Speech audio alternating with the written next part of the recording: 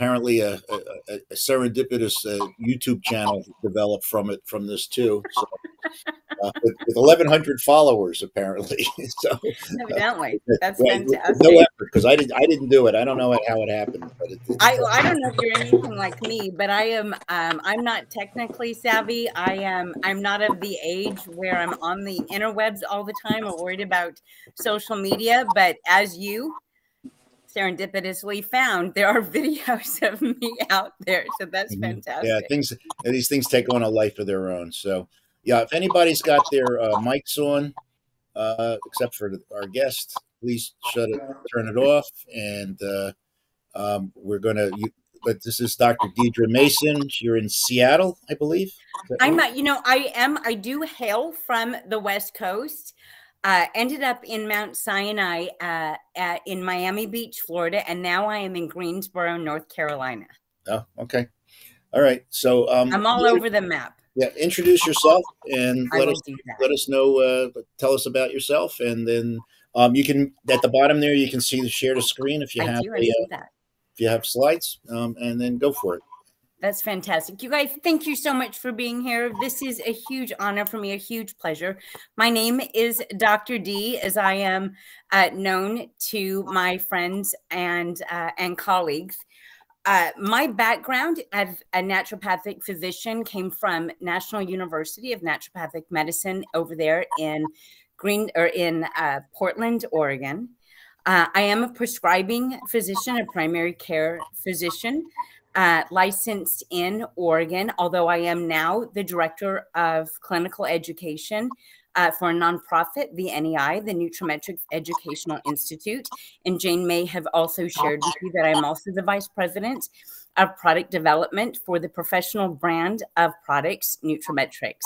So one thing I would love to be able to do is answer any questions you may have about the supplement industry. I happen to be behind that curtain and I can answer and hopefully debunk some of the myths around it.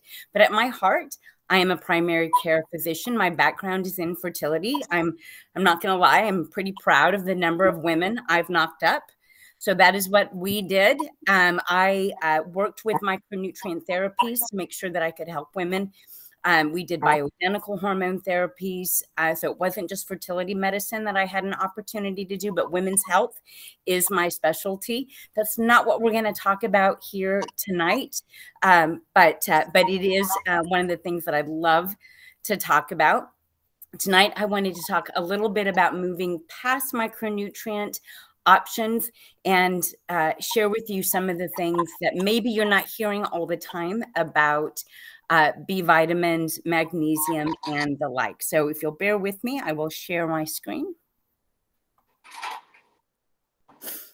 Dr. D, if you click on 3 buttons. I did. Just down here, I hit share. Okay. Is that where you wanted me to be, Jane? Well, in your box where your face is, if you do 3 buttons, that you can have your presentation and yourself be the main thing on the screen. So it's great for recording. And I think each person can do the same thing. They can make you be the main person on it. I have her as a full screen, so.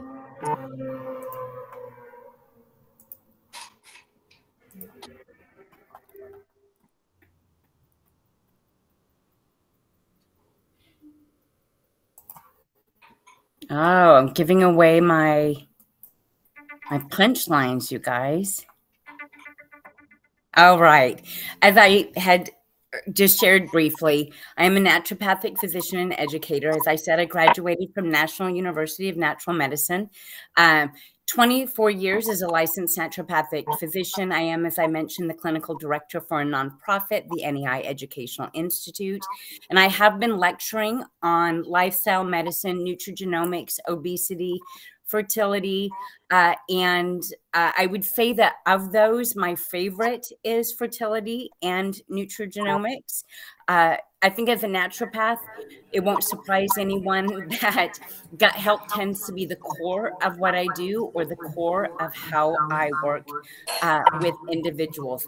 You know, custom dictates when there's good news and bad news that you need to give the bad news first. I am not a big fan of biohacking. If any of you showed up tonight for a biohacking lecture, that's not really my vibe. And it has a lot to do with the fact that our patients and that communication with our patients needs to be such that we're encouraging them to take fundamental steps towards better health, right? Not shooting for that 1% when they haven't even paid attention to the strength of their foundation, the strength of their structure, the strength of their immune system. So tonight's lecture will definitely not be sharing any biohacking tips, but hopefully some fun information, some new information, something that you don't already know.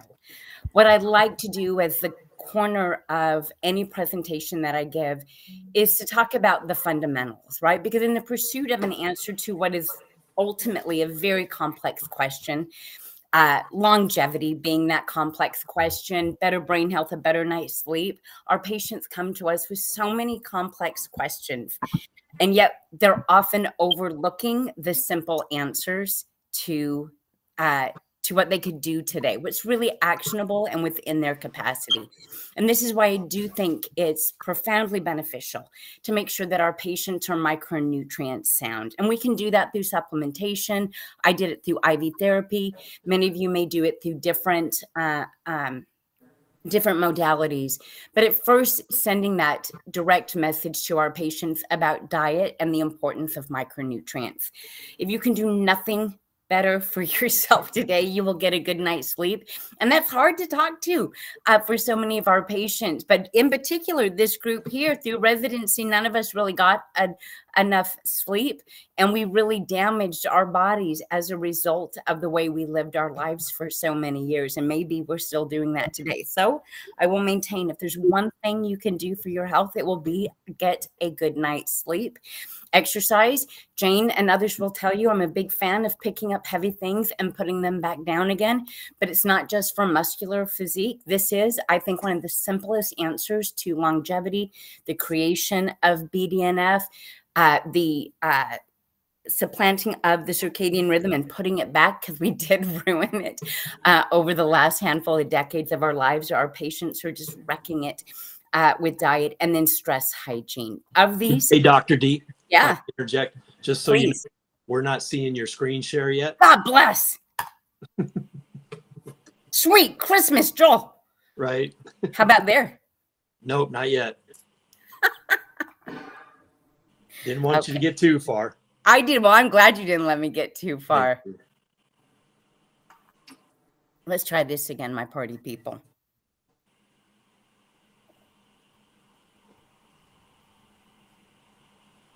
Let me text Kyle. Is Kyle our resident millennial that's going to help the 55-year-old figure out how to use it? He's part of this. He's part of this whole process.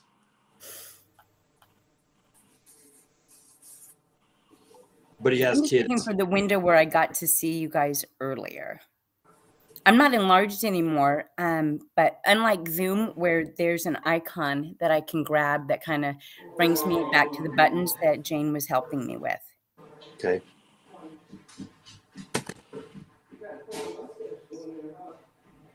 I take it you don't see the screen share down below? Now, well, I just didn't find it. I've got probably too many tabs open. How many of your brains are working like that, right? You've got too many tabs open. Let's try this again. I'm on screen share. Okay. I've got the option of window or entire screen. Last time I chose entire screen. Okay. One of the things with this program is I found out you have to have, this was the only tab you need to be open. So, or okay, that in your presentation. Okay, so we're going to try this. When I do this, what do you see? You. Is it still just me?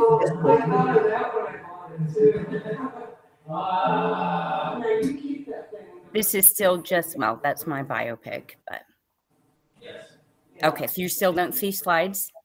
No. I'm talking to Kyle right now, but he's boarding a flight right now. He's in the middle of getting on a plane, so he's gonna try to help. Yeah, sure. Yes. At the base of our screens together, there is a share screen option. But what I just heard, Dr.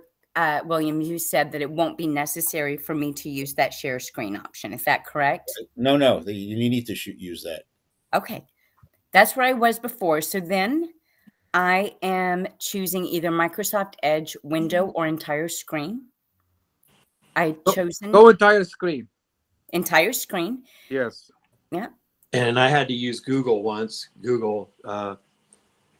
Okay, can you? There we go. Wait, we're getting close. It says I got a thing that says Dr. D is screen sharing. There You're we good go. now. You're good. Okay. We got it. We got Brilliant. Brilliant. There we go. Right. you. Now it's gone.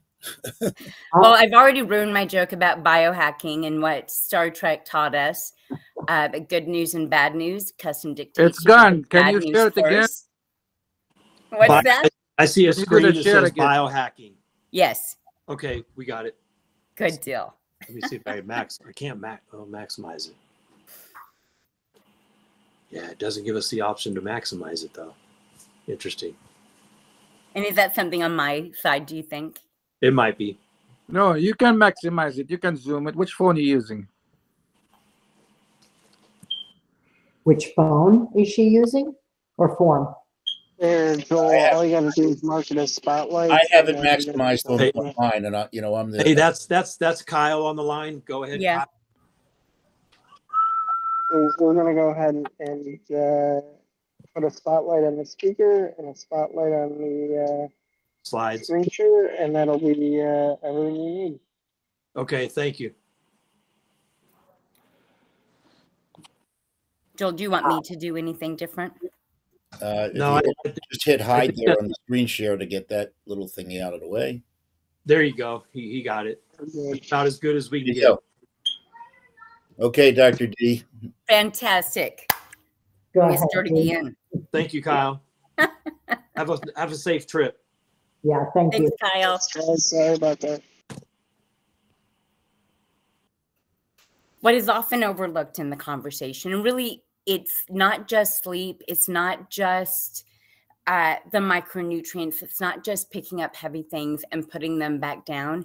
It's that micronutrients do in fact play a huge role in skin health, our circadian rhythm, mitochondrial function, specifically through uncoupling proteins. This uncoupling protein gives your muscles the home court advantage. Of course, micronutrients, things like vitamin D, B vitamins, magnesium, they all play a role in insulin sensitivity. And I bring much of this up because in the pursuit of longevity, so many of our patients think they need to move beyond simple steps, foundational steps, and they need to find that 10% leap towards that longevity, which is why I joke that I'm not much of a biohacker, because we're missing so much of the foundational aspects of well-being.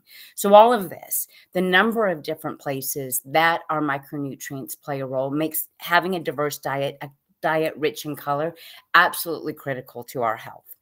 I don't probably have to convince any of you on that, but what I often have to convince individuals is that we can't really go by the RDIs, the recommended daily intakes or recommended daily allowances, because frankly, we don't really know what it takes or what levels are necessary to stave off the diseases of aging.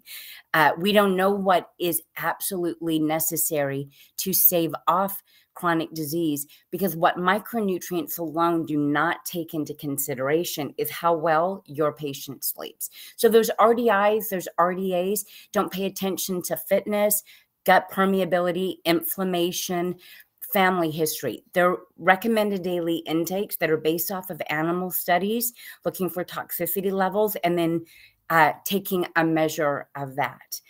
They definitely don't take into consideration obesity today, or the fact that we haven't updated recommended daily allowances or intakes since the 1990s. In fact, magnesium in 1994 was the last time they updated magnesium numbers. And today, men and women carry roughly 30 pounds more than they did in the mid-90s, making obesity inflammation, lack of activity, lack of sleep, some of the factors that we just can't account for when it comes to recommended daily intake. And that's why we look at staggering numbers, like 70% of the population not having adequate levels of vitamin D. If we can agree that adequate levels are somewhere between that 40 and 60 nanogram levels, and that you're only going to get a bump with good gut health, with good glycemic balance, with a lack of cholesterol issues of about another 5 nanograms for every 25 mics that we recommend. Even recommending vitamin D doesn't take into account how poorly permeable many people's guts are, how poor their gut barrier is. When we look at things like vitamin E, magnesium, vitamin K, we see below levels of what we would like to see for ideal health. And this is because we're not always having a conversation, or our patients aren't willing to institute many of the steps towards better health that go beyond understanding the recommended daily intakes or shooting for recommended daily intakes, but understanding that they're going to need to get to therapeutic or even super physiologic amounts through diet and supplementation. And this is where supplementation kind of fills in gaps where diet falls short. One of the biggest limiting factors to your patients utilizing food from diet is ultimately the way they cook. We know that whether it's glucosinolates or sulfonarase from broccoli, that if you overcook a vegetable, if you overcook some of our colorful foods, you're just making them micronutrient deplete. And then, of course, there's factors like obesity that prevent absorption or simply make it a higher requirement for us to be able to get nutrients into people, meaning that supplementation is often referred to as a luxury when it becomes a pretty essential application for any one of our practices. And I will tell you that I am a food first individual. I'm an exercise as a component of health. I will focus on sleep before I ever focus on diet or supplementation. But we do know that people can't, as they love to say, outrun a bad diet. What I love is some of the information that our patients don't know about factors like magnesium. Like that 30 extra pounds that they're carrying is meaning that the 400 milligrams that they're trying to get a day just isn't sufficient. But maybe we motivate people with more information about that complex question of longevity. So we know that by increasing magnesium beyond 400 milligrams a day, getting closer to about 560 milligrams in men and about 460 to 485 milligrams of magnesium a day in women, that we can see a benefit to brain health, much like we saw with vitamin D, taking vitamin D past 33 nanograms and getting closer to our 60 nanograms. We were able to see not just stave off concerns with bone mineral density, but start to see cardiovascular benefits, start to see glycemic control, insulin sensitivity, longevity factors turned on because of the number of receptors in the brain for vitamin D. That vitamin D can help us in so many different ways. Today, we are starting to understand that that is true about magnesium as well. We used to say that magnesium was responsible for over 300 metabolic enzymes in the body. Today, that number is counting out something closer to 600. With more and more research, we understand the role of magnesium and how we've underappreciated this mighty mineral, how important it is for glycemic health, for brain health, for brain volume, for gut barrier function, for the production of serotonin, but even the carrying or promotion of oxygen throughout the blood. Magnesium is a required cofactor, as I said, for over 600 metabolic enzymes today. Many of those are responsible for repair of DNA. So I ask my patients, or I'll ask you, what are you doing with your spare parts? How are you making sure that you're sending the right signals to your cells, your gene code, to make sure that you can do something with those spare parts instead of accelerating aging? What steps are we taking to decelerate aging, to add to the longevity question? I say all of this because we overlook this mighty mineral. We also overlook and our patients do this more than we do, they overlook how important the form of magnesium that an individual is taking. They may get something over the counter where they're getting a magnesium oxide, and they're not sleeping, right? They're passing, they have no trouble evacuating. They have no trouble with using the bathroom, but they're still having trouble sleeping because you're using a very poor form of magnesium. And we know that today that magnesium threonate, glycinate, citrate, the malates, that these all are playing a different role in different compartments of our body. So actually paying attention to a magnesium complement is what today we understand is important for gut health, for serotonin production, for norepinephrine and dopamine's balance in the body. But that if you have elevated blood sugar, that you have a disrupted or tore up gut, that you're just simply going to burn through magnesium and not really allow, through the triage theory, your body to protect other critical areas of longevity, like we're seeing here when it comes to early onset dementia, brain volume, or brain health as we age. So we do know that there are validated ways to support our overall health. And I will, as I had joked, good news and bad news. I'm taking tonight's opportunity. This may be good news or bad news, and taking tonight's opportunity to talk about gut health, to talk about the things that we can do to change the microbiome in a way beyond micronutrient therapies, even though that's where we start. So we know that there are certain things we do to validate or that are validated to change lifestyle, to change gut health, to change our patient's brain health, and answer that complex question about longevity. We know we need to intake fiber and fermented foods. We know we need to optimize sleep, exercise regularly, and we need to do things to enhance microbiome resilience, in particular from an immune standpoint, but also from a brain and mental health standpoint. And this is where, for many of our patients, supplementation will come in, because they will have a hard time relaxing or staying calm. They will have a hard time getting a good night's sleep. They will have a hard time resetting the gut biome without the help of supplementation, without the help of something to promote natural energy within the body instead of something that comes out of a can. And that's why I love talking about the gut-brain axis, because when we can focus on gut permeability, gut health, the vagus nerve, we're not just supporting the gut digestion, but the total body axis. We're paying attention to how the gut communicates with the liver, how the gut communicates with the thyroid, how it communicates with the brain, but that your gut microflora, your oral microflora, the ecosystem throughout your body is responsible for fertility, for vaginal health, for mental health, and well-being. So we know that the gut-brain axis beyond micronutrients needs to be a focus for all of us, because rising rates of neuropsychiatric disorders easily parallel or map out with the consumption of ultra-processed foods in each and every one of our patients' lives, and sometimes creeps into our own. New to nature molecules that have found their way into our water, our food, or our food-like stuffs. Added sugars have disrupted the gut biome to a significant amount. And that disruption, that dysbiotic shift, is now leading to more and more concerns that we have with mental emotional disorders, imbalance in the body. We know that vitamin D has a big role in T regulatory cells, in promoting immune function, but also in mental health and well-being. But the target for that, the hub of that, of course, is the gut.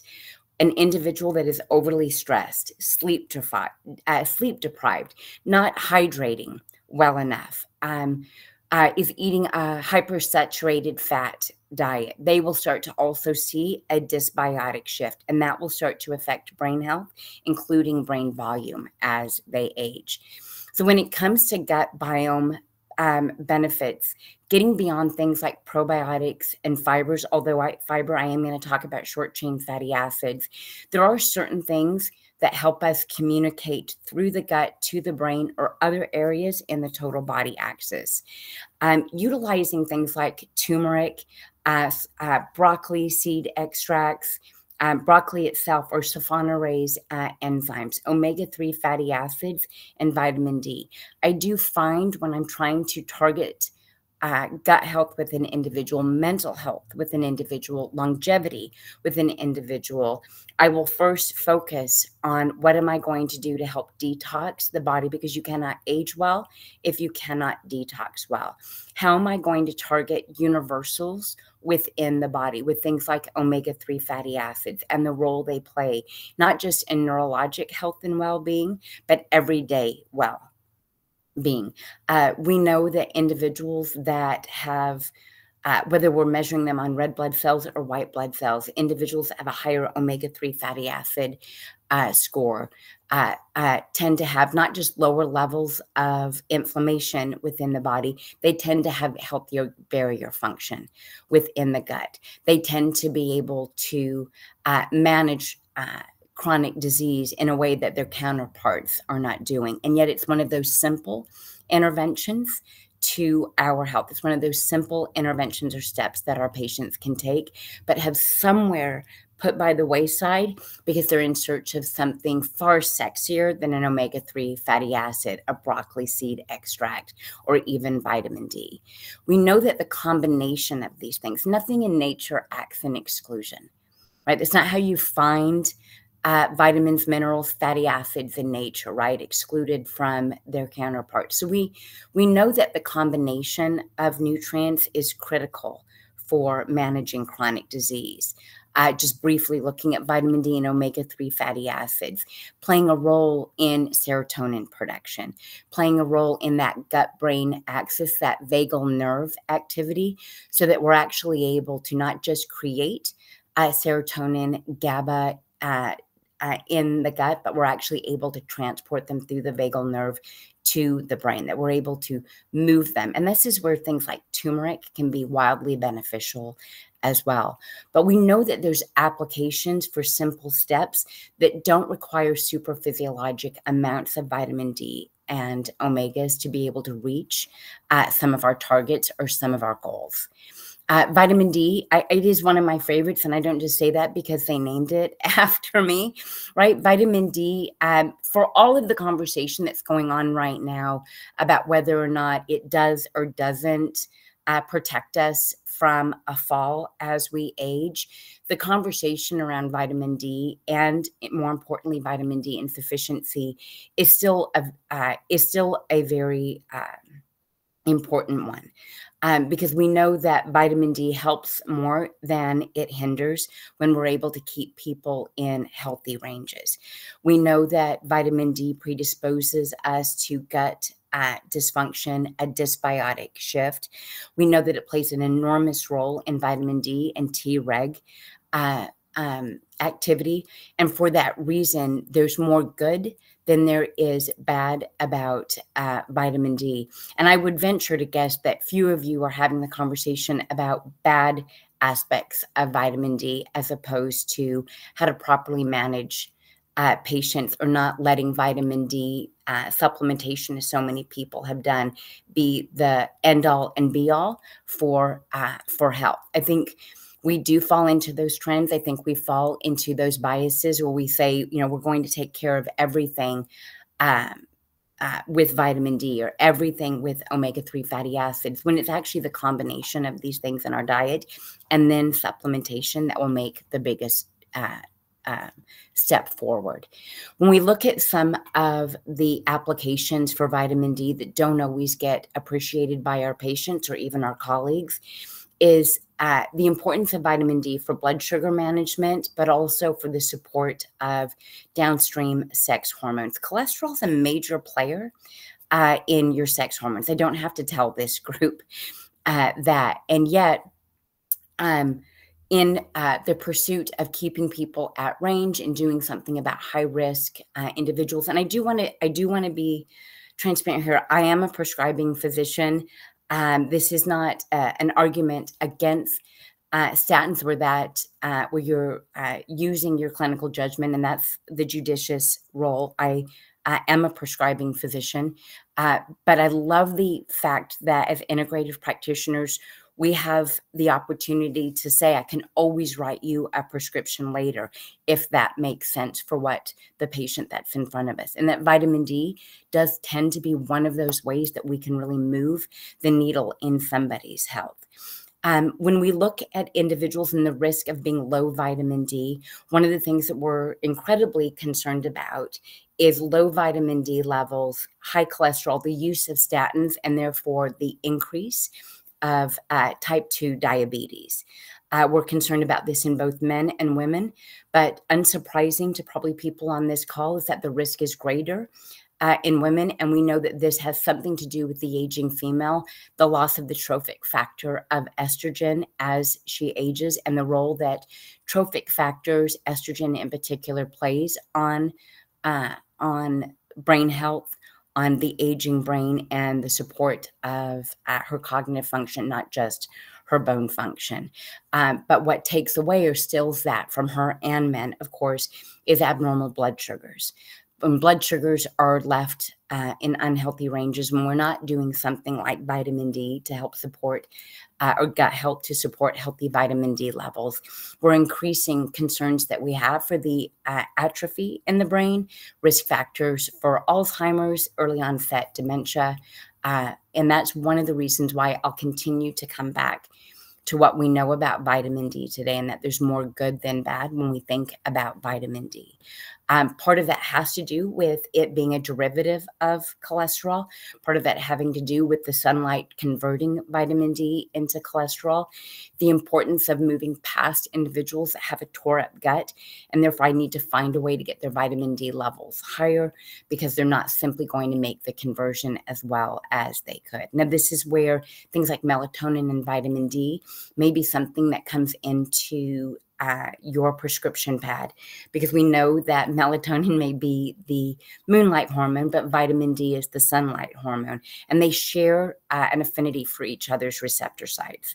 So one reason why I think during COVID we saw so much conversation around melatonin and immune function was because it actually can communicate with vitamin D receptors, meaning that vitamin D can do a whole lot more for us, in particular when we think about sleep, muscle health, and mental emotional health. Places that we never thought we would apply vitamin D, we're applying vitamin D today, including to the benefit of cognitive health and cognitive well-being.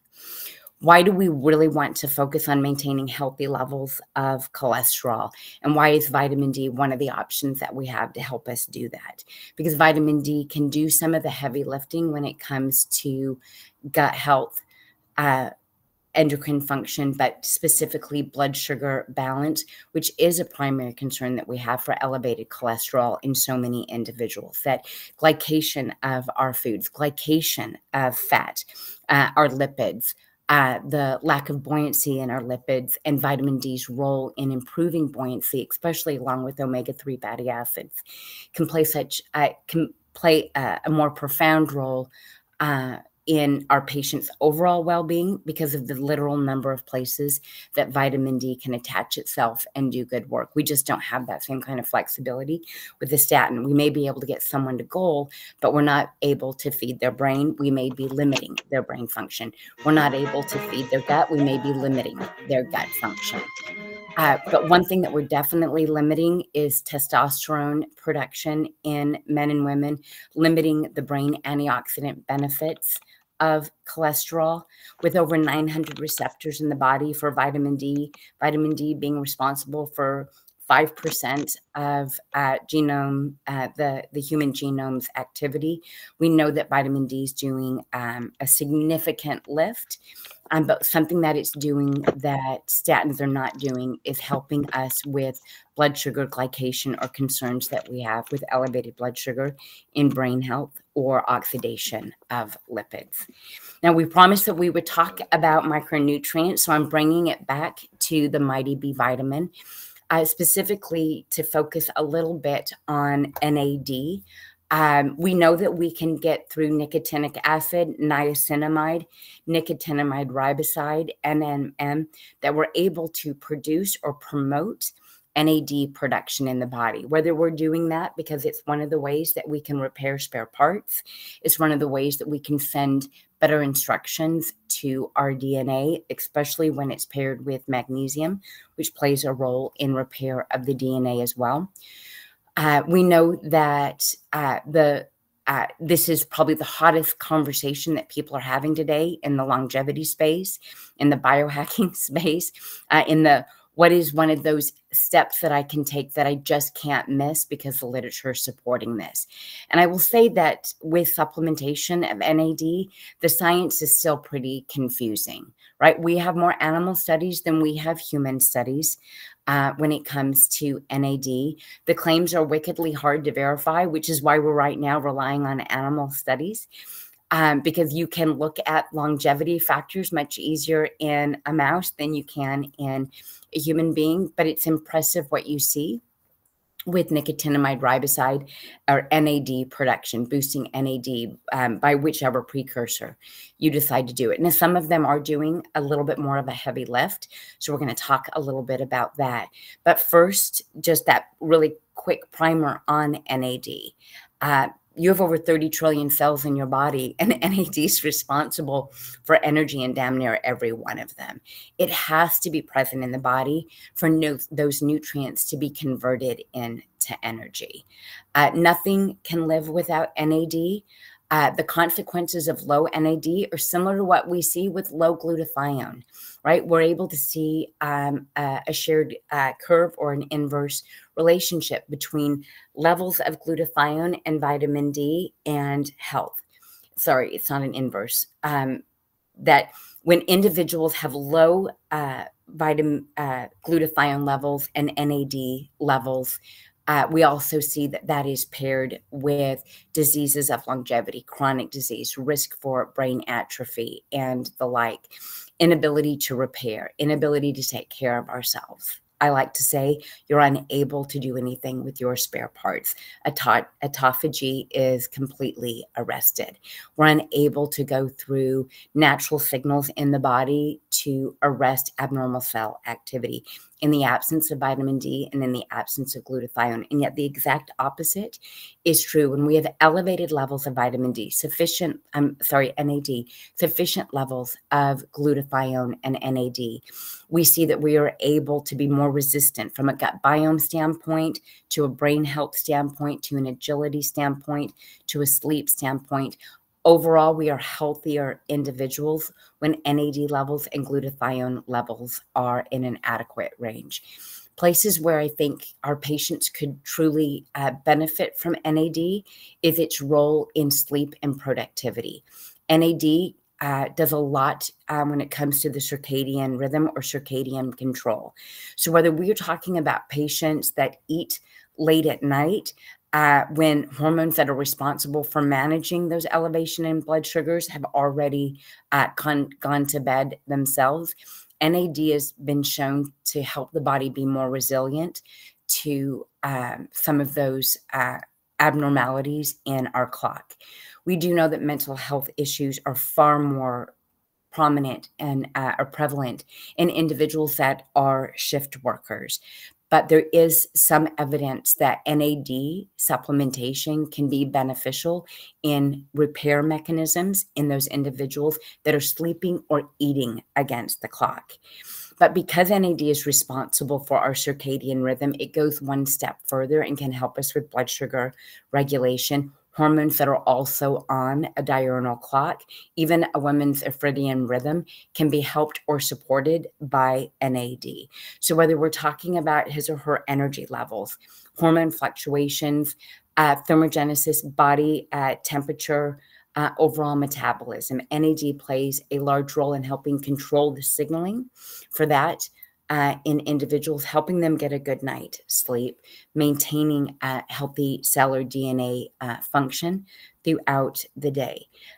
If you need another reason to look at NAD, just knowing that it is, the Batman or Robin to pterostilbenes or SERT genes in the body. So our longevity genes, of course, are managed and supported by NAD as well.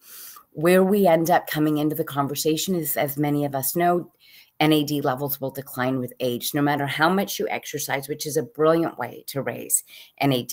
Fasting, a brilliant way to raise NAD. But regardless of your fasting practices and your exercise practices, the truth is NAD levels will decline with age. By the time we're 50, NAD levels are probably 50% of what they were when we were in our 20s or mid-20s. Which means that we're no longer as efficient. We're no longer as efficient as turning nutrients into energy, supporting key factors of metabolism, including glycemic control and weight. In addition to that, NAD works as a helper molecule within the body, functioning to turn on genes, but also like methylation pathways, turn off other genes. I love to talk to patients about 3 of the longevity pathways they're going to pay attention to. They're going to pay attention to what they're doing to help for healthy methylation, which is linked to the other pathway in detoxification, which is linked to the other pathways through NAD or NAD management. Some nutrients are just simply better at running through the NAD pathway, the NAD/NADPH pathway. Nicotinamide riboside tends to be the one that's doing the heavy lifting. You can get there with things like tryptophan. You can get there with things like niacinamide in your multivitamin, but that multivitamin was made mostly to manage or be in a healthy ratio with the other vitamins and minerals that are in that multivitamin, making supplementation in addition to. This is true for magnesium. This is true for methylated B vitamins. This is true for vitamin D. We have to move our patients past the insurance policy that a multivitamin will give them, or the insurance policy that they think they have through healthy diet, because age is one of the things that has not entered into the equation when we talk about what kind of effort you need to put in to stay healthy.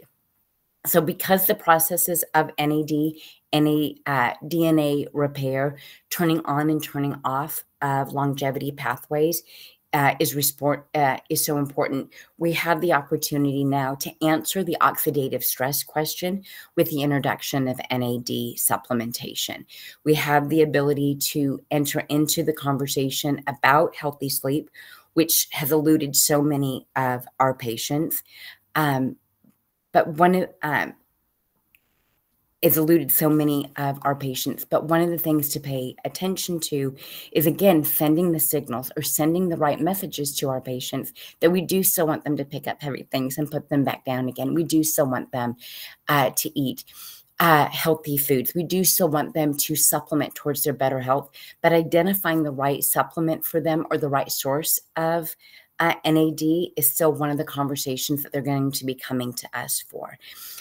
Today, when you look at the literature, especially David Sinclair's literature, you'll hear him talk a great deal. I mean, he's the one that put, for the most part, resveratrol on the map. Well, it's those pterostilbenes derived from the skins of red wine grapes, more importantly through dark blueberries today, that we're able to see how NAD and pterostilbenes, blueberries actually function, as I had referred to a moment ago, as the Batman and Robin.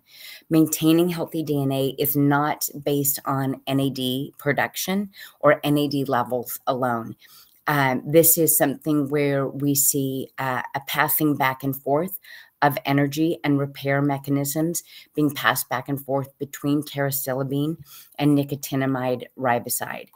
Some of you may have heard that NR is the gas for the car, but pterostilbenes are that nitric oxide that make it go fast.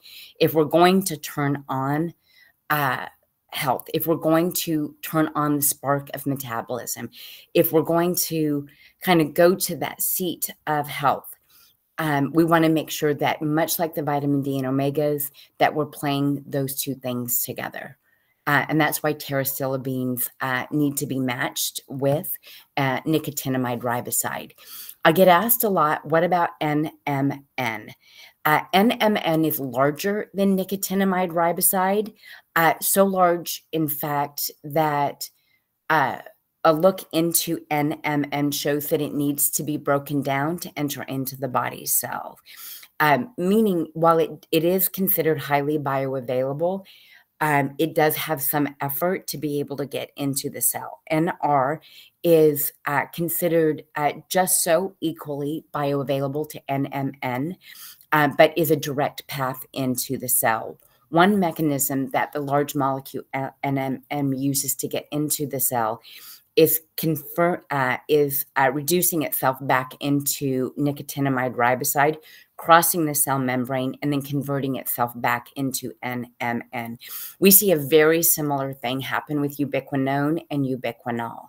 Ubiquinol gets a lot of love as the reduced form of coenzyme Q10, but has a similar yin and yang, or a similar back and forth, or an on and off switch with ubiquinone. So we know that with ubiquinone, for example, that we're going to see higher levels of oxidative health or balance. We'll see other blood sugar health benefits with ubiquinol, but they both can do the oxidative reduction dance to be able to support multiple targets or multiple compartments in the body. I believe that's the way we're seeing the studies come out today, or the look at NMN and NR come out today. So much of the bias here is that just simply supplement with nicotinamide riboside. I'll share with you, there's more studies that are done, more time that has been invested in nicotinamide riboside, and I do think that's part of the answer to this when it comes to NMN and NR, is much of what we learned in 2013 about ethyl ester forms of omegas and triglyceride forms of omegas today. The question came down to bioavailability. Both of them performed equally well in the body when it came to cardiovascular health, joint health, neurologic health, but one of them was more bioavailable than the other. And then in 2013, we were told to stop using, especially in men's health, omega-3 fatty acids at all, right? And so in the face of thousands and thousands of articles telling us to use omega-3 fatty acids, we weren't, as practitioners, going to let one get in the way. But it was easy to fall back on omega-3 in the ethyl ester form versus triglycerides at the time, simply because there was more evidence for it. It didn't mean that triglyceride forms of omegas weren't going to perform, or that the literature wasn't going to catch up with it. I think that we're in a similar place with NMN and nicotinamide riboside. There's just been more investment into the NR molecule, if you're talking about oral health and well-being. We do get asked, do I need to supplement with nicotinamide riboside? Is it absolutely critical that I have a resveratrol supplement, or that I'm using pterostilbene? You can sleep to your benefit for NAD and glutathione production in the body, for diet and exercise to push yourself and keep those levels up. And I think we should do all of those things. And like I said, I'm a food first individual. I'm not a supplement first individual. But we may not be able to outrace our NAD decline, just like none of us are going to outrace the loss of depth of slow wave sleep or our deep sleep, right? Age is just something that's going to take those windows away from us. And as a result, we need to think about what we're going to have a higher commitment to. And supplementation with nicotinamide riboside or NAD boosting has shown to be one of the ways that we can fill in that gap or outrace that circadian clock or that longevity clock. Taking the right supplement definitely does help raise your NAD levels. In all fairness, you can do it with you can do it with niacinamide. You can do it with nicotinic acid. You can do it with NR, NMN. You can even do it with curcumin as a precursor. You can do it with tryptophan as a precursor. Not all of these are super efficient. Tryptophan is considered the least sufficient way for you to create NAD in the body. And right now, what they'll say is that nicotinamide riboside is the most efficient or most effective way for you to raise your NAD levels. I still feel like exercise is the answer. During exercise or fasting, we simply send that hormetic stressor to the body to do something about NAD, to start the autophagy process, to start the, what am I going to do with some of these spare parts? That pressure, that hormetic stressor definitely lends to increasing your NAD levels, more so than diet and sleep do, although sleep is in such a close race with picking up heavy things and putting them back down again. But it's actually the exercise that really stimulates that nitric oxide in the, or that nitric, well, we'll call it nitric oxide for this, in the car to really get turning it into jet fuel, right? So that we no longer feel like we're running around in a Yugo, but that we're actually able, that we can be jet propulsed. Exercise is one of those things that really does that when it comes to our longevity genes, the SR genes. One of the other reasons why I'll share with you, I'm a big fan of exercise, is because of its role in improving BDNF. Baseline BDNF are intimately linked, correlated with early onset dementia, concerns that we have with health, concerns that we have with brain memory plasticity, neuroplasticity, all of it. BDNF acts as a signal to increase the growth of new brain cells, specifically in the memory center, the hippocampus. But if we're not sleeping well, if we're not moving well, if we're overly stressed, of course, if we have elevated sugar in our diets, we're going to limit BDNF's activity in the body, its production in the body.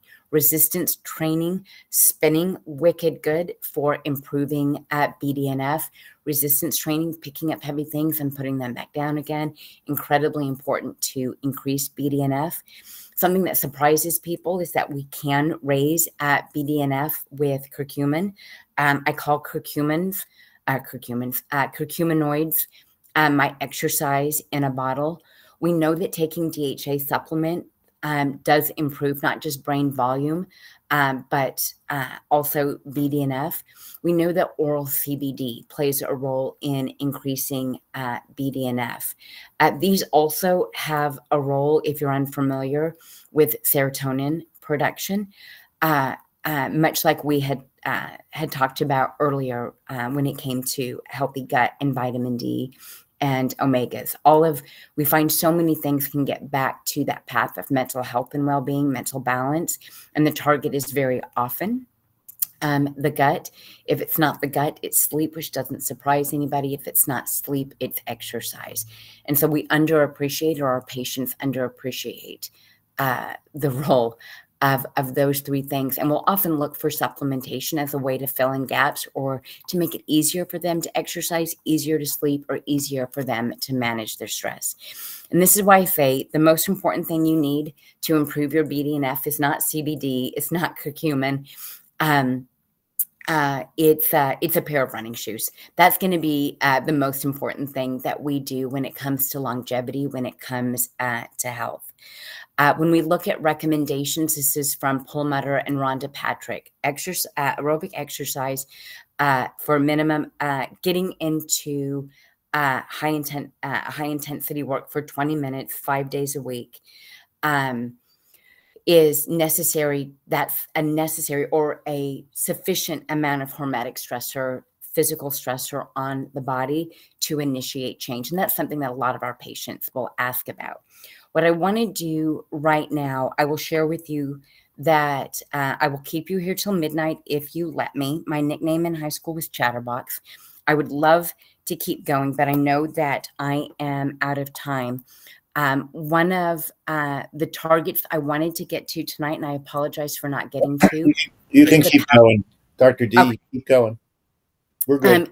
What I really love talking about is the enteric nervous system, the gut-brain barriers we started to get to, but I wanted to make sure that I had a chance to speak about B vitamins, specifically NAD. But at the end of the day, if we're going to make our patients happy, if we're going to make our patients fertile, if we're going to make our patients, help them maintain their cognitive function, we're going to target that gut. Gut permeability is critically important for blood sugar balance, for immune balance, cognitive balance. Disturbances in the gut biome, a dysbiotic shift, we often will see with concerns with insulin sensitivity beyond the immune function, beyond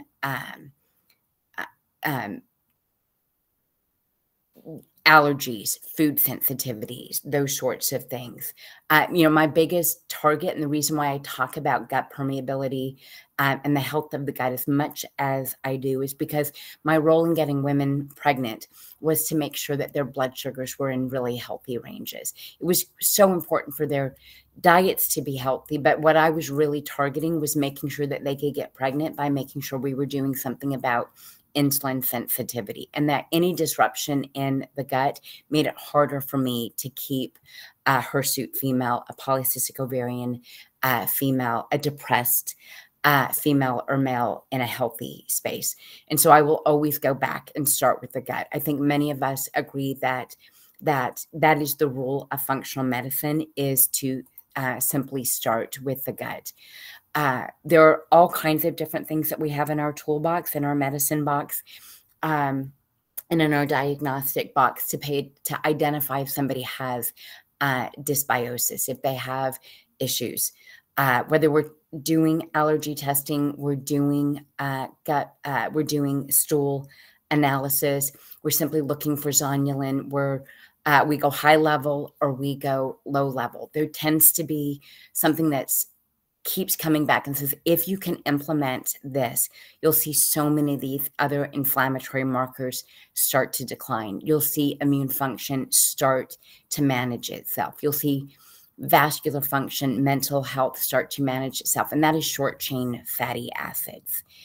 Short chain fatty acid, a disrupted gut has a great deal of oxidative stress in it. It has that dysbiotic shift. We see poor energy metabolism and excess fat deposition and insulin resistance when we have a hyperpermeable gut. Those short chain fatty acids, whether they come from a fiber-rich diet, which frankly, we need to focus more on fibers that our patients are often not eating, like inulin and chicory root, if we're going to raise levels of akkermansia, if we're going to raise levels of butyrate in the body, or we're going to go straight to the source and we're going to supplement with short chain fatty acids. I will share with you the inulin, chicory root, Jerusalem artichoke, tend to be some of the best ways that you're going to create short chain fatty acids in the gut. We do often recommend our patients focus on a fiber-rich diet, but don't give them all of the information that they need. That many of the fiber-rich foods that they're consuming may help them with glycemic control, but aren't helping them with the production of in a meaningful way with short chain fatty acids. So the first rule of integrative health is to heal the gut first. And we know that short chain fatty acids contribute to maintaining that healthy gut barrier, those tight junctions. Specifically, butyrate does a lot of the heavy lifting here. We know that we are, with short chain fatty acids, we're able to do something about arresting the production of lipopolysaccharides, which today are not just linked to a hyperpermeable gut, they're linked to cardiovascular disease, including coronary artery disease, and many individuals with depression and anxiety. That short chain fatty acids, or that lipopolysaccharides play a role in that because of their translocation. We know that short chain fatty acids possess anti-inflammatory benefits, help us with our cytokine response. I happen to be a big fan of curcumin, astaxanthin, and short chain fatty acids together. But if there was any combination, I would put with a short chain fatty acid, it would either be an omega-3 fatty acid, a black seed oil, or a berberine. And tonight I'm going to talk just briefly about how short chain fatty acids and berberine may be one of our answers to GLP-1 activity in the body, which does make it a little bit sexier for some of our patients. Can you go back one slide real quick? You got it. Question. Okay, the sixth picture on the bottom, it says, oh, that's all right. That's me. There we go. I'm not touching anything. It says regulation of immune. On my screen, it has a little screen that blocks out the picture. So what does it say? Regulation of immune responses and cytokine production. It looks like it says regulation of immune. Oh, no, I see. No, There I was blocked. I was blocked in the wrong one. Regulation of immune cells to prevent excessive inflammation. Nice. Somebody moved I the picture. appreciate That's you awesome. telling me Thank you very much. that I was linked, that I was in the wrong spot there. Sweet Christmas, people. We can assess permeability of the gut by measuring LPS levels, zonulin levels, oxidation of short chain fatty acids. We know, pulled from another slide, apologize for the typo there. If the gut lining is leaky, we will see a dysbiotic shift. We can see lipopolysaccharides in, then identify lipopolysaccharides where they don't belong. And that's that translocation that I was talking about. One thing, much like we talked about with chronic disease, that elevated or sufficient NAD levels and glutathione levels are linked to, when we see them high, we see individuals of healthy body composition, healthy energy, healthy biologic age. We see something linked with many of the neurodegenerative disorders, Alzheimer's disease, autism, even Lou Gehrig's disease, linked to that translocation of lipopolysaccharides, which is why I said it goes beyond food sensitivities. It starts to get into cardiovascular disease, coronary artery disease, and then some of the concerns that we have with brain health and brain function. We do see a lot of atrophic changes in the gut. I'll often refer to this as starving amongst plenty. That the gut health, the gut lining, the gut barrier is starving amongst plenty of bacteria that are eating the mucin. When we see elevated lipopolysaccharides, a dysbiotic shift, what's ultimately happening there is the mucin layer that would otherwise be protecting us is eaten up, and we start to see that that leaky gut, and we start to see a leading to inflammation, leading to releasing of endotoxins from lipopolysaccharides. And this is why we see that link to coronary artery disease, where cholesterol comes in to try to save the day. And yet if you've got patients where we're trying to lower their cholesterol, that's like trying to kick the fireman out. It's trying to come and address the fire in the body. So we do know that lipopolysaccharides trigger a significant immune response in the body, that chronic exposure to lipopolysaccharides contribute to the development of chronic inflammatory diseases, including heart disease and insulin resistance, which is why it's always been my target. It was only after more research and more reading that I learned more about neuroinflammatory conditions or cognitive impairment or the translocation of lipopolysaccharides. So what is the goal? The goal is to focus on a leaky gut. If we can appreciate that a leaky gut means a leaky brain, then the answer to this is the gut-brain axis. The axis to this is something that communicates through the body, and that is butyrate. We know that butyrate can influence our immune response by promoting regulatory or Tregs, a regulatory immune function in the body, an anti-inflammatory environment. We know that while vitamin D can do some similar things, that short-chain fatty acids tend to be a greater local response when it comes to immune cell activity, simply because they're going to prevent lipopolysaccharides from leaking into the blood.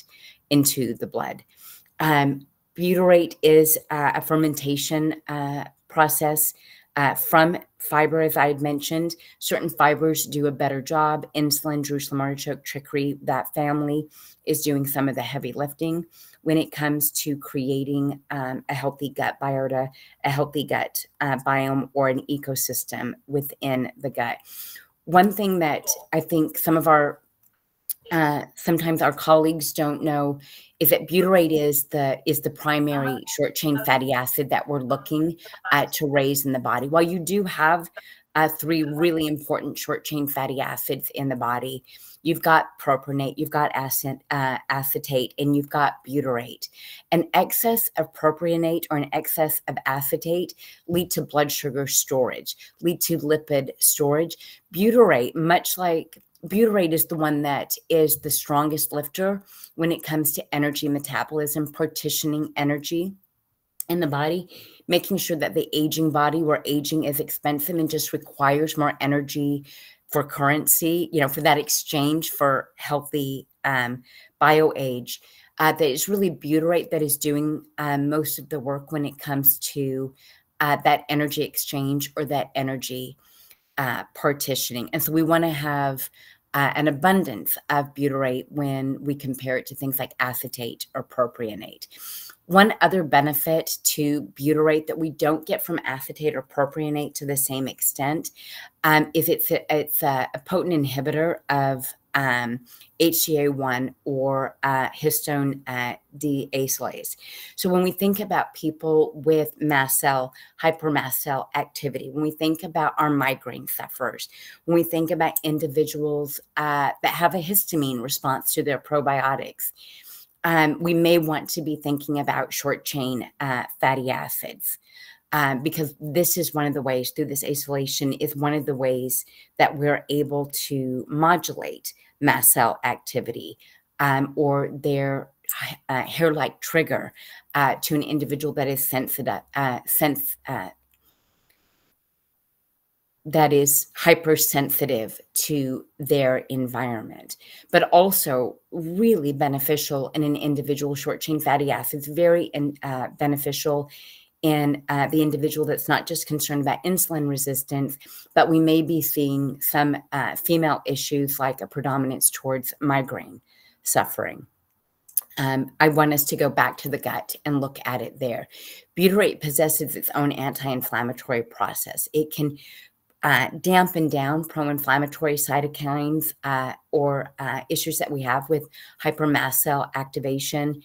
It does inhibit the production of certain cytokines or interleukins, interleukin 6, and tumor necrosis factor alpha, interleukin 2. But one of the things that I don't have here that is I'm remiss is that we see that IL-10 is improved with short chain fatty acid activity. And that's the one that's intimately linked. IL-10 is intimately linked to uncoupling proteins and energy metabolism and mitochondrial function. It's uncoupling proteins, UCP1, that gives muscles the home court advantage over adipose tissue, especially when we think about longevity factors, mitochondrial function, concerns that we have with blood sugar issues.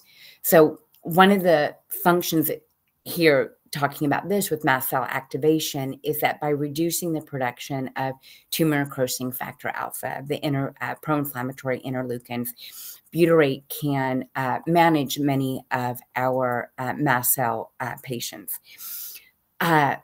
It's silly not to talk about akkermansia when we talk about short chain fatty acids.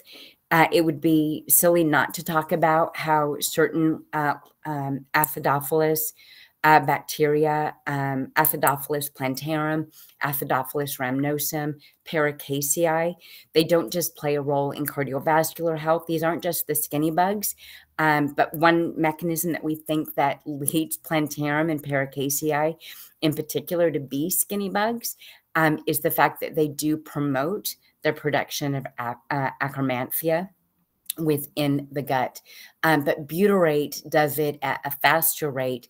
Butyrate can not just preserve mucus within that in the gut to limit hyperpermeability of the gut, but it also can lead to the production of akkermansia in the gut.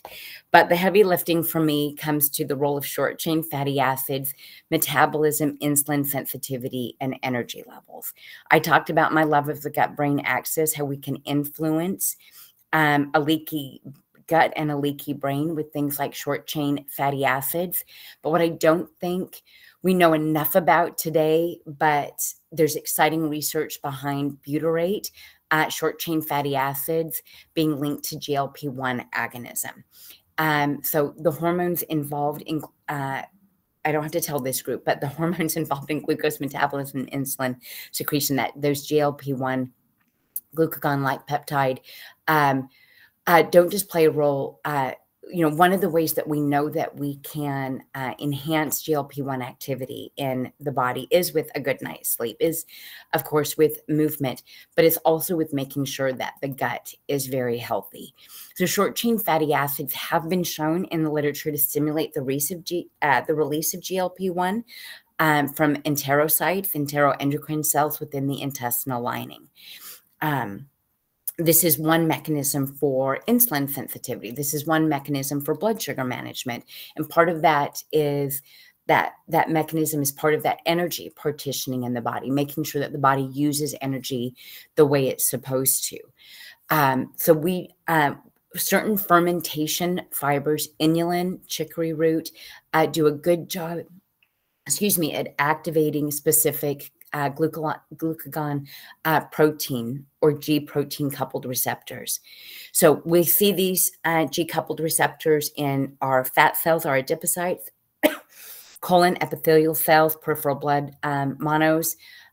We see them being a big part of the surface endocrine function to support healthy insulin levels, weight, and inflammation. But that starts in the gut. That's why the road to health is paved with good intestines, right? The hub to energy, the hub to healthy aging, the hub to your thyroid functioning the way it's supposed to, and your gut gonads functioning the way they're supposed to, that hub really is the large bowel. And I think the evidence and the look that we're taking now, a deeper dive into things like short chain fatty acids and GLP-1 activity, is really showing off all of the different ways that we can help people. We know that with GLP-1 agonists that we're doing something about heart disease. We know that every day we're learning something, another side benefit to GLP-1 activity. And yet right there in our guts for so long, we've had this in our arsenal, something that we can be promoting with healthy diets. So when we look at GLP-1, it acts on pancreatic beta cells to enhance insulin secretion. Butyrate's been shown to have a very similar activity on individuals when it comes to insulin sensitivity, blood sugar support, and partitioning energy throughout the body.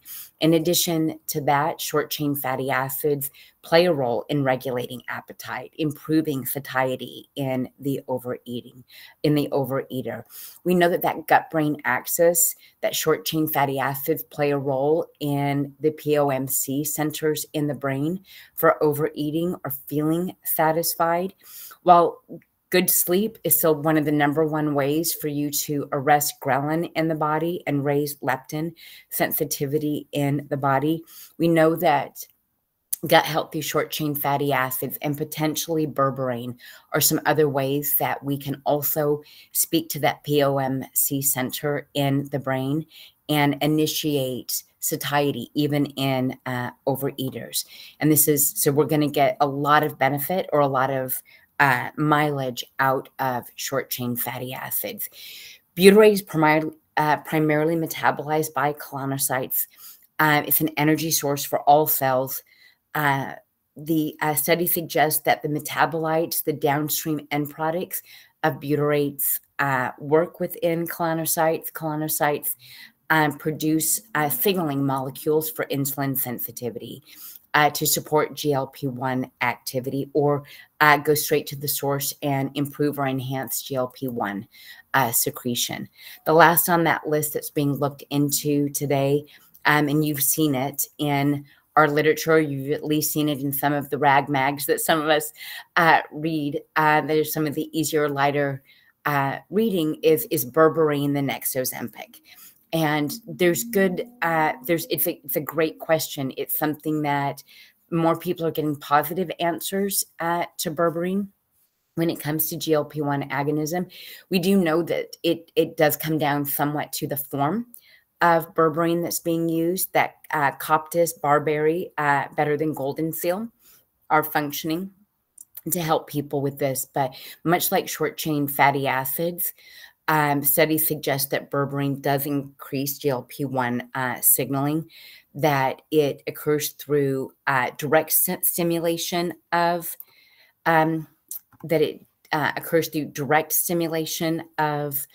GLP-1, where short chain fatty acids tend to hit multiple targets through their metabolites, not just a direct link, which means that berberine is very much dose dependent, while short chain fatty acids for GLP-1 activity may have an abundance question to them, but they tend to have a more pleiotropic approach to gut health, and then ultimately energy metabolism or energy partitioning.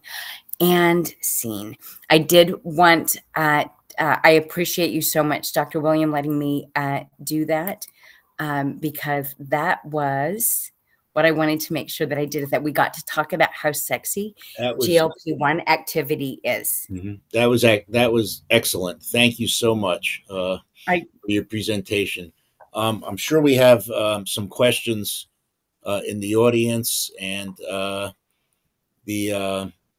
unlike Zoom, the chat here sort of just flicks on and flicks off. So if anybody has any questions, what is the recommended dose of berberine? This is a great question, because we're doing the same thing with NAD right now, with asking how much is necessary. So this is where some of the story comes if you're using golden seal forms versus barberry coptis forms. We know with coptis or barberry that you can use as little as 300 milligrams and still see benefit when it comes to blood sugar support. Many of the lesser potency botanicals that are on the market today through supplementation may mean that you need to do as much as 1,500 milligrams. So anytime you're looking at supplementation, anytime you're looking at something that comes in a bottle, you definitely want to look at the percent of raw material that's being used, because you'll see some companies will have a product that is 300 milligrams, but it's a 98% ingredient, which means nearly all of that 300 milligrams is actually the berberine alkaloid, versus versus quercetin is a good example of this. Onion as quercetin is about a 10% quercetin, but if you look at the Japanese pagoda tree or Sephora plant, that's about a 97% quercetin. And for that reason, potency matters there. So the quality or the potency of the ingredient is going to matter. But for blood sugar support, it's about 350 milligrams of a good quality ingredient that's going to make a difference. I will share with you that studies do show that the pairing of berberine and short chain fatty acids together mean that even if you have a lesser raw ingredient, you can use less berberine and get more mileage out of it. And this is just the nature of potentization. Omegas and vitamin D potentize each other. We just amplify their effects. Thymoquinone, this is I have a lecture on the role of black seed oil, and thymoquinone and omegas do an amazing job together. So sometimes it's the combination of those things that will make a difference. There's a lot of literature about dihydroberberine. Yes. So explain the difference between the two, and is that something to pay attention to, or it is, and this has everything to do. It's a great question. That has everything to do with the dihydro, the shape of it. We see this a lot with curcuminoids as well, is that through the extraction process, you want to hold on to as much of the intact alkaloid, tannin, terpenoid, whatever your ingredient is. You want to hold on to as much of its natural organic structure as possible through the processing in the creation of a supplement. So dihydro means that it has more of its methyl groups attached, Dr. Clearfield, and that is a meaningful way to look at it. So dihydro is considered a more potent, or it's not potent because it's not the 98%, but it is a more bioactive because it has extra methyl groups associated with it that can support methylation pathways in the body, just cellular health or cellular metabolism. Great. Can I ask you this then? So we have a rather robust GLP-1 program here at our office, and I read through all of the criticisms, and one of them is, well, when you stop it, you gain all your weight back. So my approach has been to use berberine, 400 milligrams twice or 800 milligrams twice a day, in a combination with gynostemma, which is a Chinese, an AMPK Chinese herb that actually comes in a. We can mention brand names here. It comes from Numedica. We're not CME credits, so that's where I get that. Sure, exactly. And then I add in 50 to 100 milligrams, depending on what we can get, of resveratrol with that, and not so much for weight loss, but sort of weight maintenance. So maintenance, that's part of our. This is what you do to keep it off. We've been fairly successful. We don't have a whole lot of information on it yet, but I feel I'm sort of on the way. Would short chain fatty acids adding to that, or in place of one of those?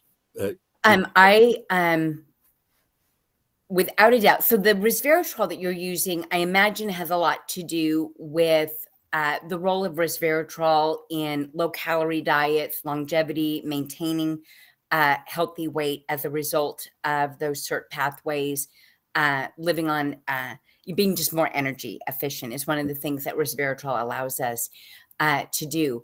But I think you're going to get, especially from a maintenance standpoint, but even in individuals that want a little bit more gas or traction through your program, I do think short chain fatty acids are going to make a big difference there, because on their own, they can help people that are not using. You can get short fatty acids from probiotics.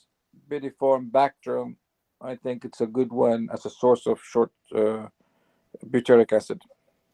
And Bidiform, which one is that? It's a Bidiform Bactrim. It's a probiotic. It's a probiotic it's called Bidiform Bactrim. So one thing that the one that I use is Core Biome. Core Biome is a tributylin that has studies on it to show that it can survive digestibility, that it can move through the large into the large bowel, and so that's what I want you to look for is the in your brand is the amount that actually is making it to the large bowel. Okay. But absolutely, butyrate at the end of the day is what I want people to be really focused on. Core Biome is a brand name? Core Biome is a raw ingredient that a raw ingredient provider supplies. So the product I use is called Prime Advanced Digestive Support. It's a combination of Coptis berberine and the short chain fatty acid Core Biome or tributylin. Okay. So those are not digestive support. That's what it's called? Advanced digestive support. That's postbiotics. It's not probiotic, right? Yeah. It is not a probiotic. It's a straight short chain fatty acid product But it would be good if you have a bacteria that produces constantly butyric acid, and I think one of the top ones are the Bidiform Bactrim. Exactly. And that's where that pericaceae and that rhamnosin can come in and support that butyrate activity as well. One question that we have about probiotics is how well do they survive digestion? How many of them actually make it to the large bowel? Well, they put them in a capsule, and those capsules are acid resistant. And that deliver them to the colon. So that's right. When you don't take bacteria naked, of course, it will digest. Of course. They put them in a special capsule, which is acid resistance, that would take them and release them into the colon. That's exactly what you want to do. You want to make sure that there's something in supplements that you're doing that is helping them survive digestion, that is helping them make it, in this case, to the large bowel intact. I think we have a company that does that, which is Nodora from Hotan's Pharmacist. Okay. Is it supplying that? Fantastic. I think it has berberine as well. But something you need to question. That would be brilliant. Yeah. And it also has ginger in it. So I actually happen to have the box right here. So we've got gingerol. Fantastic. Yeah. Hey, Doc, can I ask about what you were talking about with physical exercise? Yes. Right now, there's a bit of a movement in America where too much exercise is just too much. And then you have the Chinese, Japanese, and Koreans who do their Tai Chi and they do their yoga. They don't do weightlifting like we do. They don't do their cardiovascular like we do. And when they started doing that and they started eating our diet, they started to get sick. So how much exercise do you actually think we need? And why does the Tai Chi and the yoga and the slow movement, full body movement, mimic increased anaerobic activity for them, but they don't for us? And we don't do it a lot. So what's the similarities? I mean, I do think training is, has everything to do with that, like the frequency of use or the frequency of exposure.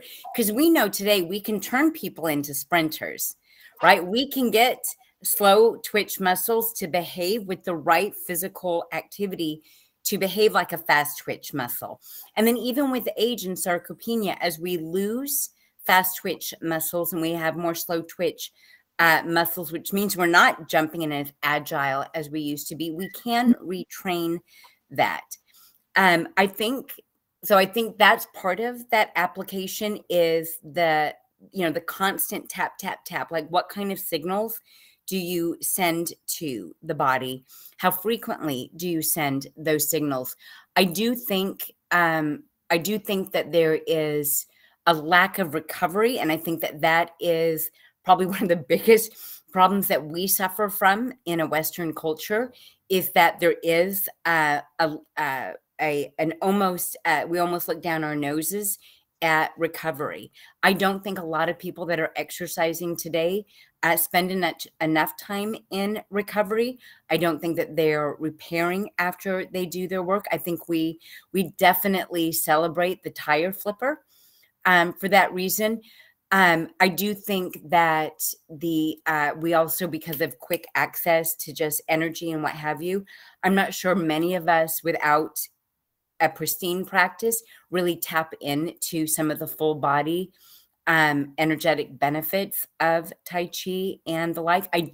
Not being an exercise physiologist, I don't have a perfect answer for this, other than we probably do go too hard in the United States. We do not give things the time that they need. We don't recover the way we're supposed to. But we do know, especially if you look at the Buck Institute at Nutrigenomics, applied fitness, that we can turn youthful genes back on with resistance training. But I guess one way I want to answer this is resistance training doesn't have to be this freakish commitment. Like I said, flipping tires. If I can work out 5 days a week, I'll either focus on speed, I'll focus on intensity, or I'll focus on volume, right? But I don't wear myself out. I don't put all the gas in there. Then I'm going to be able to go back the next day. And that means either more reps, more intensity, or more have you heard of Dr. Jockweisz? No. I thought I had. I have not. Okay, he wrote the book about weightlifting is a joke, and he uses armbands, and he also has a vibration plate, and he created OsteoStrong. And OsteoStrong has a center where you push, you pull, and you pull up, and you use your leg for 10 to 15 minutes. And you do extreme push, about 10 to 15 seconds. And he got into business with Tony Robbins, and they're having great success. And they use the cuffs to help with the lymphatic drainage system. They use a PMEF mat with the cuffs. They use a massage system, heat and everything. And then they use a bioelectro PMF type machine, and they're having great success. So he's starting to realize that entire system that you're talking about, he's going an opposite way, and they're having great results because they're not going the extreme with weightlifting, but they're going with armbands and they're going with vibration.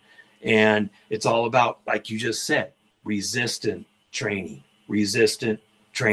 It's not about the weights, it's about the resistance. So I think applied resistance under load. This is what stimulates the brain. This is what stimulates the body. Yep. And then have you heard of 60X? No. 60X is Dan Metcalf. He has a bar system where you stand on it and it's about balance. And he realized that when you work on your balance, it works with your BDNF and it works with your brain. And so he's gotten this with the elder population, and he's having dramatic results like, no one's ever seen. See, this is what I love about what Dr. Joel's bringing up, because there are 10 domains of physical fitness. Agility and balance are some of them. And putting a barbell over your head isn't necessarily training you into those, correct? And so we do need to pay attention to those 10 domains of physical fitness: speed and agility, balance, strength obviously is one of them, but body weight, sometimes you're your very own, you're your best weight, right? Hey, Joel, I might add something here that you're talking about when you talk about Tai Chi and some of these other things. I think what you're finding, and you can research more on it if you start looking at what they're talking about, overcoming isometrics. Right. And that's basically what that is all of this stuff is isometrics, which is going to build strength. It's not going to be, the big hypertrophy gain, but you're going to build strength. And I think as we age, maybe strength is more important than hypertrophy. Correct. I think the best exercise is anti-gravity exercise, which is aquatherapy, swimming, because you don't put stress on your joints. And especially if it's in salt, hot water, like Blue Lagoon in Iceland, where I went there. I mean, you can have advantage of detoxing plus exercising and strengthening in the water, a hot water that will help in the sweating and getting all the toxins out of your body. At the same time, you're exercising and squeezing the fat tissue in the body and getting all those things out. I think that's the best exercise for pain management and for aging. I love it. I love the conversation. That's wonderful.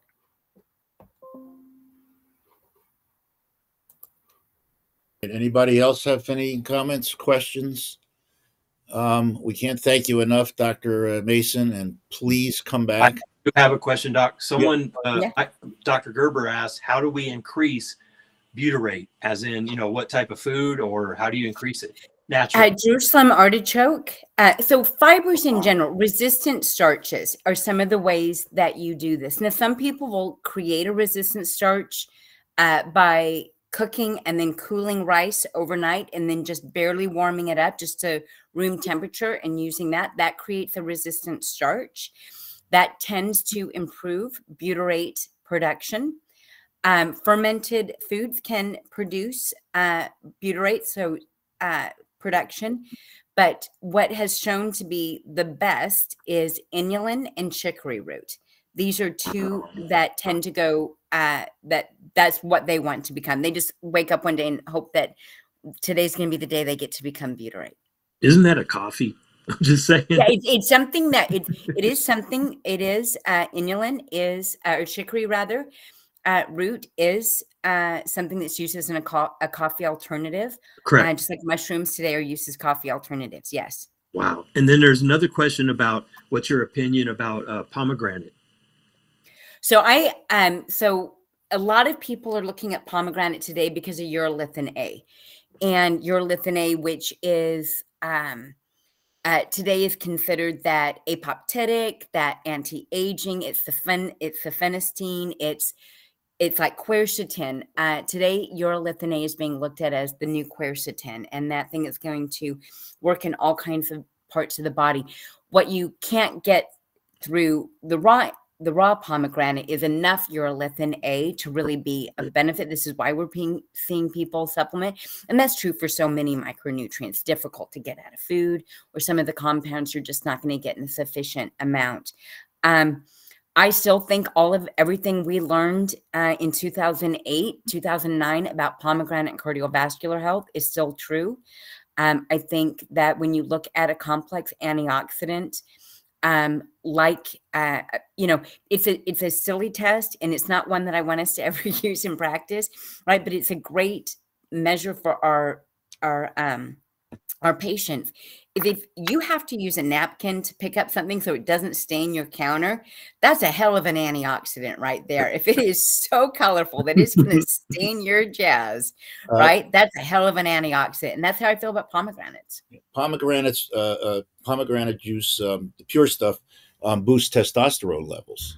Is that right? Yeah. Mm-hmm. We recommend it all the time for, you know, what can we do naturally, and that's one of the things that's one of our go-tos. But make sure it's not pomegranate juice cocktail. Yeah, it has to be the real deal. Right. Another question about magnesium. There's so many different types of magnesium. Yeah. And you've got your brain magnesium supplements, and you've got your sleep magnesium supplements. What's your favorite supplements for blood-brain barrier and for sleep? So 3-in-8, magnesium 3-in-8, that form is probably the best, whether we are thinking about it for brain health, after traumatic brain injury. Magnesium 3-in-8s are considered incredibly beneficial. Glycinate is wicked good for sleep. Glycinate is a preferred form when we think about GABA production, when we think about dopamine, serotonin, and the like, glycinate forms are considered the best form to use that with. Citrate forms tend to feed the muscle alkaline-based balance better than some of the others. Oxides are a waste of your time in every way, shape, or form. Thank you. You got it. Awesome presentation. I loved being here, you guys. Thank you so much. Thank you. I do hope I get to come back. I really do enjoy this. I really do enjoy spending time. What are you doing in April? I'll be here right now. We'll work it out. Okay, I'll talk to Jane. I'll talk about black seed oil. Black seed oil it is. Okay. We've used that too. We used that in COVID. Yeah, I bet you did. I can't mention that. Now I can't put this on YouTube. So. Now you said it. You said it. Yeah. You're out. I messed it up again, John. You did. Yeah. We'll de-script it out. It'll be okay. So thank you. Thank John, you. Any comments, John? How's the medical school going? Everything everywhere is 100% wonderful except for feedback on this mic.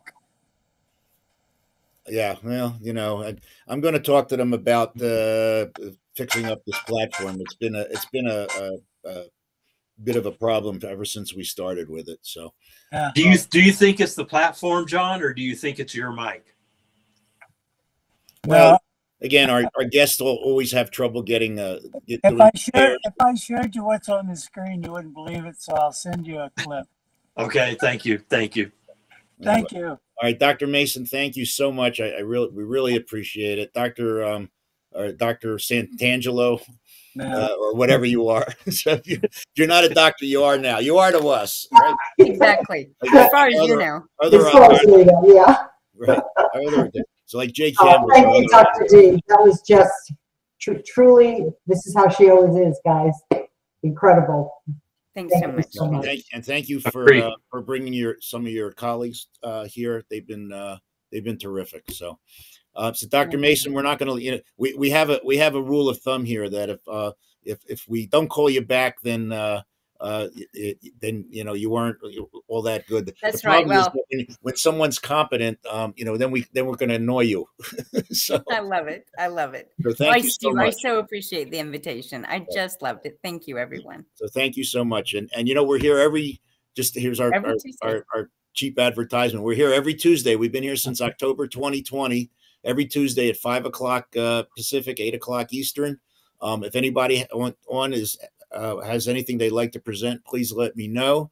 Bring one friend every week, and we double our census. There you go. And if you're at all interested, Dr. Mason, we can put you on our email list, so we'll let you know what's coming up for us. Next week we have Beth Shirley, and she is going to be speaking on EMFs. So that's next week. Nice. Hey, Doc, if I can you put your information or your email or how you like to be contacted in the chat so us can contact you? Because some of us are on multiple Zooms that are, going on throughout America. There's 4 or 5 that I'm, in, and we would love to get this information throughout everybody involved. Excellent. Wonderful. Thank you very much. You got my pleasure. That'll work. Okay. Go be healthy. Go be brilliant, everyone. I know those chat things go off in a second, so I'll get your information from Jane. I'll get everything to you, Doc. Perfect. Okay. All right. Thanks again, Dr. Anybody else? Comments, questions? We'll have our video up on aosrd.org as soon as we get it rendered, and it's also on our YouTube channel, which came about serendipitously. So it's Clearfield Medical Group is our YouTube channel, so it'll be there also. And again, thank you so much. Again, next week we have Beth Shirley who's going to be talking about EMFs. Anybody else has any comments or questions, please let us know.